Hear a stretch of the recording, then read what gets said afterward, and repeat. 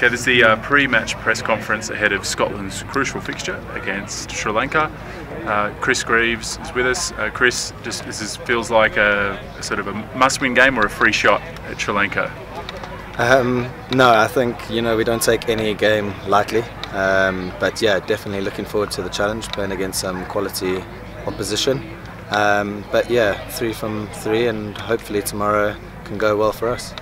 And it seems like there's a lot of different contributors in the team. Is that, as a group, how important is that going into this sort of really important phase of the tournament?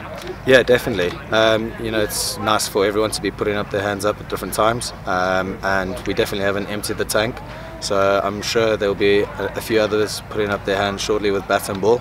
But yeah, it's a great time for guys putting up their hands. Hasaranga's taken 3 5-wicket hauls in a row. I imagine that handling their spin is going to be critical to trying to get the win. Yeah, I think with spin and pace, I think we've got some incredible players off spin. So we back ourselves, and we're just going to have to play each ball by ball. They've got some great bowlers, but yeah, we'll be up for all the challenges. And just a word on your captain as well. He's got off 100, contributed again today, been at these events for so long. How important is he to this Scottish team?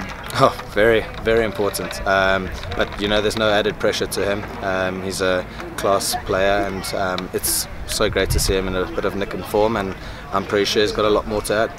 You had a few sort of setbacks, whether it was with the buses or people feeling sick. Does it feel like the group now had a few wins and things have just sort of settled in the camp a bit? I think for us as a team, we can only control what we can. Our main focus is on our cricket, and we just keep enjoying each day.